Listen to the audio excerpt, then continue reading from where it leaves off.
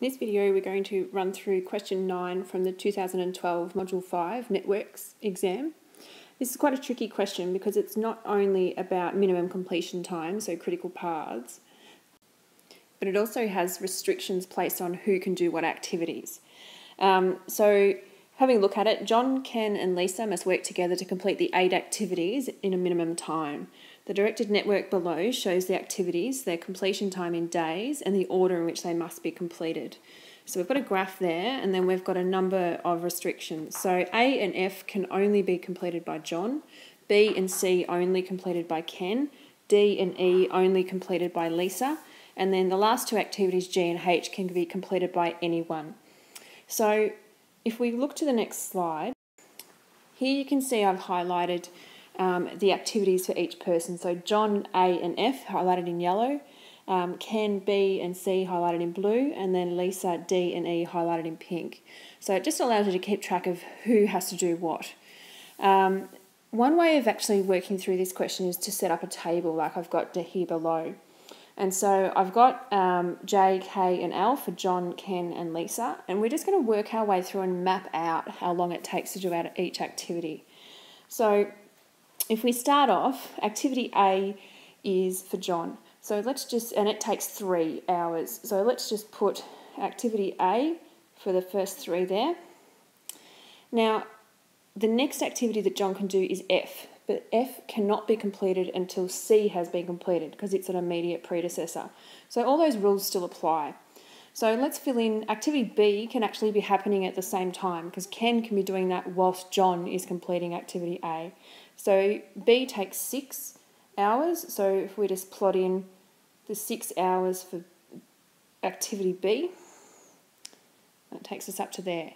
Now, once activity B is finished, we could start activity E, and Lisa has to complete that. But she could get a head start on D because it can start at hour 4 as soon as A is finished.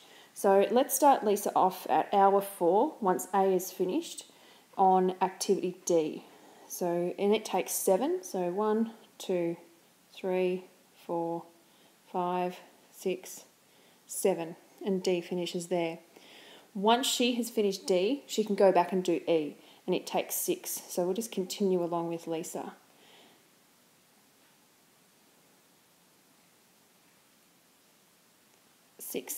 So it takes us up to 16 hours so far.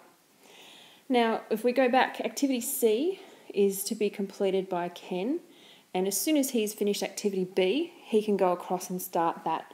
So at hour 7, he can start activity C, and it takes 4 hours. So we'll just plot that in. Once activity C has been finished, F can start, and John can do F. So we go back to John, and at hour 11, he can start F. So, and that takes 5 hours. So we'll just plot that one in. It takes us up to 15. Now, the last 2 activities, G and H, can be done by anyone at any time once those predecessors have finished.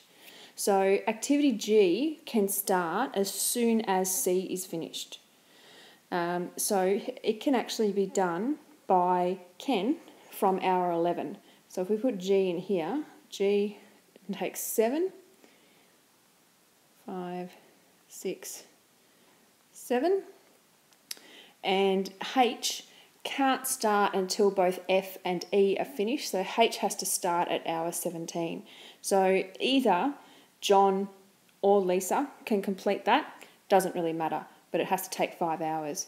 So we've got 1, 2, 3, 4, and I've run out of room for my last one, so 5, which means in total that takes a total of 21 hours to complete. And if we look back at the multiple choice options, that was option D, was 21 hours. So there is a similar question on a practice paper, I think, in the 2013 lot. I have a feeling it was Heffernan, so that's worth having a look at. But this is just one method of doing that. The other way is simply just to work your way through using the boxes like you normally would with a forward scan, but taking into account where you have to stop and wait for that person to complete something else. So this is just one way of doing it. Hope that's helped.